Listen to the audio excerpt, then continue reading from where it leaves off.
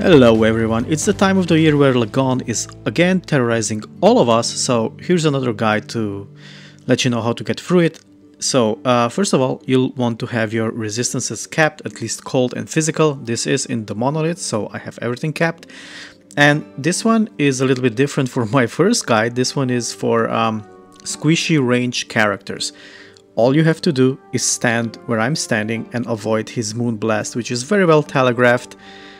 And phase 1 should be over pretty fast. As you can see, there's a new mechanic here. You can see the ward on the boss, which it's very fun, especially if your character is not optimized. One more thing, you should have your critical avoidance capped also.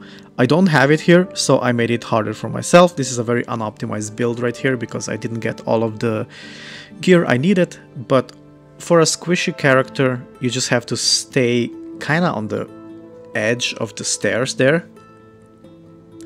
And the only attack he will hit you with is the moon blast.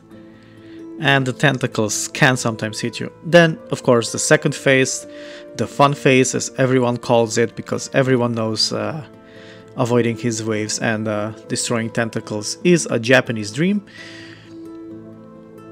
All you have to do here is be slightly careful with the waves and just run around and destroy the tentacles until the moon that you see in the center goes to full moon. Then again you will be teleported.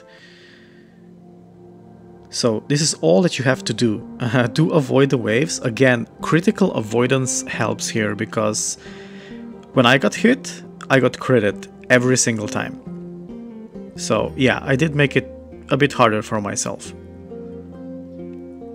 There you go, the moon is almost full, and now we go back. And now the waves will also go, and this is why I emphasize the critical avoidance, because the wave, it will hit you. It will hit you sometimes if you're not positioned properly, which I wasn't. Mostly if you stay where I'm staying, you will be okay. You will get some hits, but you know, your defenses come in handy here. Like I used my flame ward here. Usually I use flame ward here whenever he casted his moon blast. So when I did avoid it, if I avoided it directly into the wave, I didn't get damaged.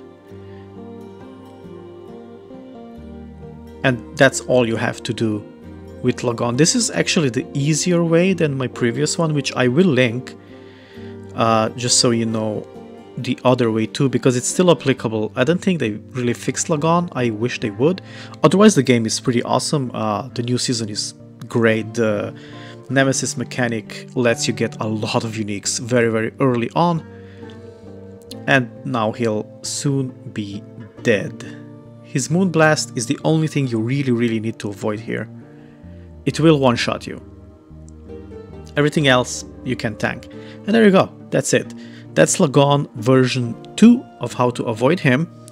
I will be putting out much more Last Epoch and other content now that I'm back in action. So if you like this video, do like, do subscribe, do comment on how you tackled Lagon.